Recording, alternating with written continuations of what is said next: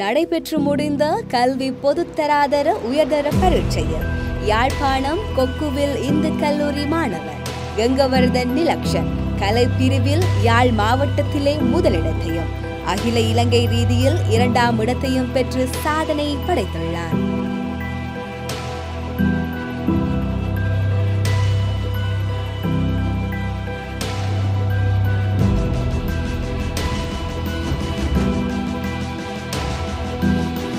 Hey guys, எல்லாருக்கும் வணக்கம். இன்னைக்கு நாங்க உங்களுக்கு யாரை இன்ட்ரோ듀ce பண்ணி வைக்க போறோம் அப்படி என்று சொன்னா இறுதியா நடைபெற்ற கல்வி பொதுத்தராதர உயர்தர பரீட்சையில் மாவட்ட ரீதியில் 1ஆம் இடத்தையும் அதே மாதிரி அகில இலங்கை ரீதியில் 2ஆம் இடத்தையும் அதாவது கலைத்துறை பாடத்துல ஒரு பெரிய ஒரு சக்சஸை படைச்சிட்டு இங்க முன்னாடி இருக்காங்க. யாழ்ப்பாணம் கொக்குவில் இந்து கல்லூரியை சேர்ந்த K.Nilaxshan அவர் தான் இன்னைக்கு நாங்க அறிமுகப்படுத்த இருக்கிறோம். ஸோ வணக்கம். வணக்கம். எப்படி இருக்கிறீங்க Nilaxshan? சும்மா இருக்கேன். நீங்க? நல்லா இருக்கேன். ஓகே, பெரிய ஒரு சக்ஸஸை படைச்சிட்டு அப்படியே வந்துட்டு கேஷுவலாக இருக்கிறீங்க. ஸோ எப்படி ஃபீல் பண்ணுறீங்க நீங்கள்? ரொம்ப ஹாப்பியாக ஃபீல் பண்ணி கொண்டிருக்கிறேன். நடக்குமோன்னு தெரியல, நான் சொல்ல முடியாத ஒரு ஆனந்தம். அப்படியா? சரி, உங்களுக்கு வந்துட்டு இந்த கலைத்துறை என்ற பாடத்தை நீங்கள் எப்படி சூஸ் பண்ணீங்க?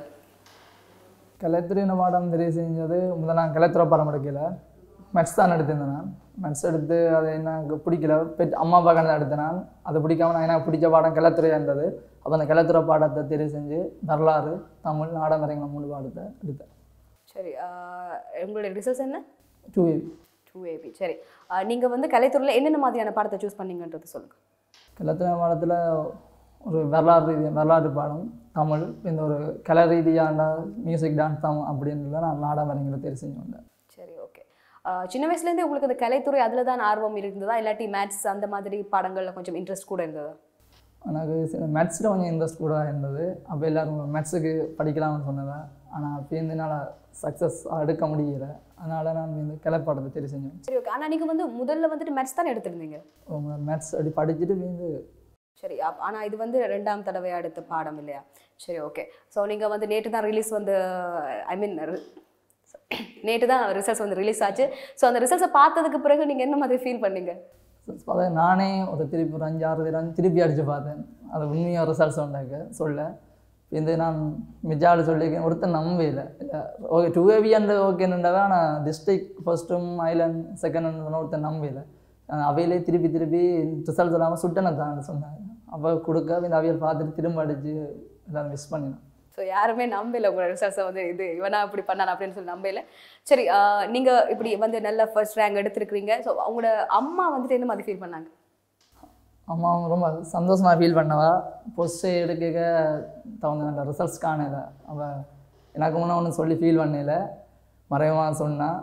ஆனால் இந்த ஒரு சந்தோஷம் அவாவும் எதிர்பார்க்கல இப்படி ஒரு ரிசல்ட்ஸ் டாப் படிக்கணுண்டு.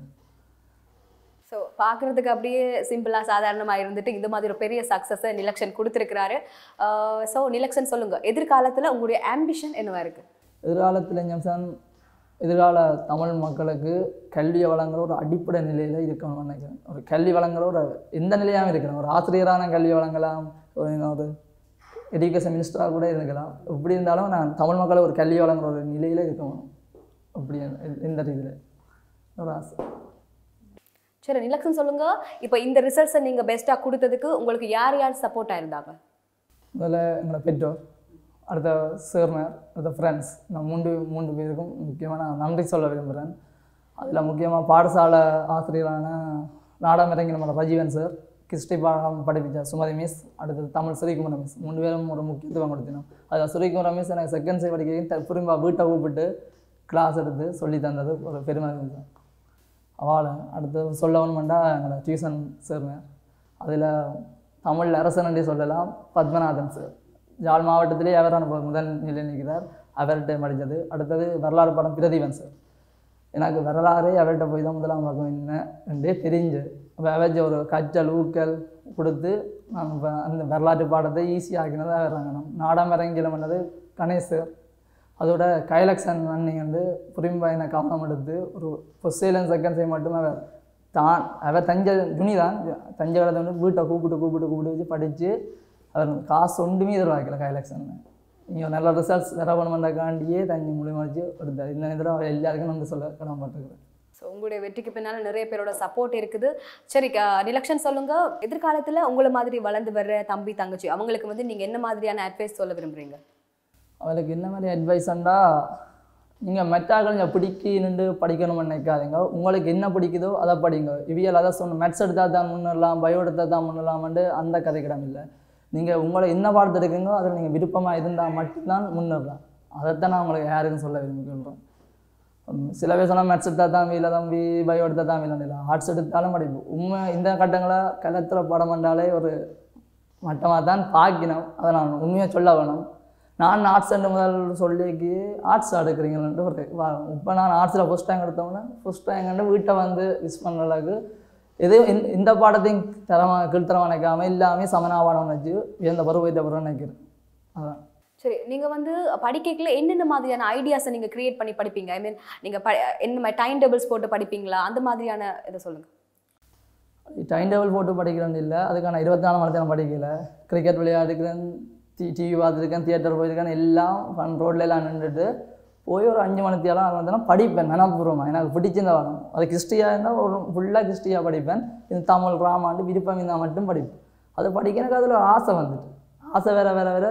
அது அடுத்த நாள் பார்க்கணுமெண்டு இல்லை, அதை நானே சும்மா ரோட்டில் போய்க்க சொல்லிக்கிட்டே போய்வேன். ரைட், இந்த நிற்குது அப்படி சொல்லி தான் பிடித்தது. அதுக்கான டைம் டேபிள் போட்டு இந்த நேரம் அங்கே போய் அவங்க வாங்குது. ரைட், எனக்கு என்ன விஞ்ச இஷ்டத்துக்கு நான் படித்தேன். வீட்டையும் அவ்வளோ சப்போர்ட் தந்தினா அப்படியே எடுத்துட்டேன். நீங்கள் இப்படி சக்ஸஸ் கொடுத்ததில் உங்களுடைய வீட்டில் அம்மா ரொம்ப ஹாப்பியாக இருந்தான்னு சொல்லிட்டீங்க. அதை மாதிரி உங்களுடைய சகோதரம் என்ன மாதிரி ரியாக்ட் பண்ணாங்க? அவையல் நம்பல, எல்லாருமே நம்பல. அவையலே சொந்த சகோதரமே என்ன ஒருத்தன் நம்பல. எங்களுடைய அக்கா ஃபோனை கொண்டு வந்து காட்டு அதுதான் நின்றாங்க. காட்டத்தான் ஃபஸ்ட் ரேங்கோ அண்டு அவள் அப்படி ஷாக் ஆகிட்டா. அண்ணா ஃபோர்த்தில் இருக்கிறார். அப்போ அவருக்கு காட்ட இல்லை நீ சுட்டனை பண்ணி போய் சொல்கிறேன்னு சொல்லி எடுக்க அனுப்பினேன். அவர் இப்போ தான் மை ப்ரோ வந்து ஸ்டேட்டஸ் எல்லாம் போட்டு ரிசல்ட்ஸை சொல்லி இருக்கிறார். இங்கே தம்பி அந்த ஒரு கௌரவப்பட்டிருக்கார். எல்லாரையும் அதை கௌரவப்படுத்தினக்கு ஒரு சந்தோஷம் இருக்குது. அவர் அடைய முடியாத ஒரு பாதையை நான் அடைஞ்சிருக்கேன்றதுல கொஞ்சம் சந்தோஷம் இருக்குது. சரி, நாங்கள் சும்மா இருக்காமல் ஏதாச்சும் ஒரு வெற்றியை கொடுத்தோம்னு சொன்னால் எங்களோட வீட்டில் அம்மாவாக இருந்தாலும் சரி, எங்களோட சகோதரமாக இருந்தாலும் சரி, எல்லாருமே ஒரு சந்தோஷம் படைவாங்குது. அந்த மாதிரி தான் நீங்கள் ஒரு சக்ஸஸை கொடுத்துருக்குறீங்க. ஸோ உங்களுடைய ஃபேமிலி வந்து ரொம்பவே ஹாப்பியாக ஃபீல் பண்ணுது. ஸோ நிலக்ஷன், நீங்கள் சொல்லுங்கள். இப்போ வந்து A-level சக்ஸஸ்ஃபுல்லாக நீங்கள் முடிச்சிட்டிங்க. ஸோ உங்களோட லைஃப்பில் வந்துட்டு பாதி நீங்கள் ஃபீல் பண்ணிட்டீங்க. ஸோ அடுத்த கட்ட நடவடிக்கை என்னவா இருக்குது? இங்கே அடுத்த கட்ட நடவடிக்கை என்னென்னா, நான் இந்த நிலையில் இருந்தேன் இல்லை. இப்போ ஏ எடுக்கிறபடியே ஏ எடுத்துக்கிட்டே தான் இருப்பேன். பி எடுக்கிறபடினா கொஞ்சம் மோட்டிவேஷன் பண்ணால் பி எடுப்பேன். ஆனால் சிஎஸ் இருக்க மோட்டிவேஷனை ஒதுக்கி தான் வைப்பேன். நீ உதவ மாட்டே, சரி தான் எல்லாம் ஓகே. நான் அந்த மாணவர்களுக்கு நான் இந்த மாதிரி அந்த கல்வியை பெற்றுக்கொண்டனோ அதே கல்வியை அவைகளுக்கு விளங்குற வகையில், எனக்கு விளங்குற வகையில் அவைகளுக்கு விளங்குற வகையில் நான் அதை கண்டிப்பாக கொடுக்க வேணுமென்று அந்த முயற்சியில் இறங்க போகிறேன். சரி, நிச்சயமாக அந்த முயற்சிக்கு என்னுடைய வாழ்த்துக்கள். சரி, ஓகே. இவ்வளவு நேரம் வந்து எங்களுக்காக வந்து உங்களுடைய ஃபீலிங்ஸ் எல்லாத்தையுமே ஷேர் பண்ணிவிட்டு மட்டாக்களுக்கு இந்த மாதிரி அட்வைஸ்லாம் கொடுத்த உங்களுக்கு எங்களுடைய மனமார்ந்த நன்றிகளை தெரிந்து கொள்கிறேன். நன்றி. சரி, ஓகே. இந்த மாதிரி மீண்டும் ஒரு நேர்காணல் நிகழ்ச்சியில் உங்களை சந்திக்கும் வரை உங்களிடம் விடைபெற்றுக் கொள்ளும் நான் உங்கள் தோழி நிதிஜா. வணக்கம். நான் அவர் பெருமைப்படுகிறேன். ஒரு தாயண்டை ஸ்தானத்தில் இருந்து குளப்படியும் இருக்குது. ஆனால் படிப்பார், படித்தால் ஒரு மிக படித்து கொண்டே இருப்பார். படித்து முன்னேறு வேறன்ற ஒரு நம்பிக்கை எனக்கு இந்த வருஷம் இருந்தது. அதனுடைய ஒரு வெற்றி அடைஞ்சிட்டது என்னுடைய முயற்சியில். அதோடைய அண்ணாவும் அவருடைய அக்காவும் மிகவும் சந்தோஷப்பட்டு, அதோட மாமா தான் முக்கியமாக அவர்களுக்கு உதவி செய்தவர். அவர் மிகவும் நல்லா சந்தோஷப்பட்டார். அவர் என்னத்தை முன்னெடுத்து படிக்க போகிறாருன்றதுக்கு நாங்கள் அவருக்கு ஒத்துழைப்பாக முருகனியாக இருப்போம் என்பதை நாங்கள் இந்த டைமில் சொல்லிக்கொள்ள விரும்புகின்றோம்.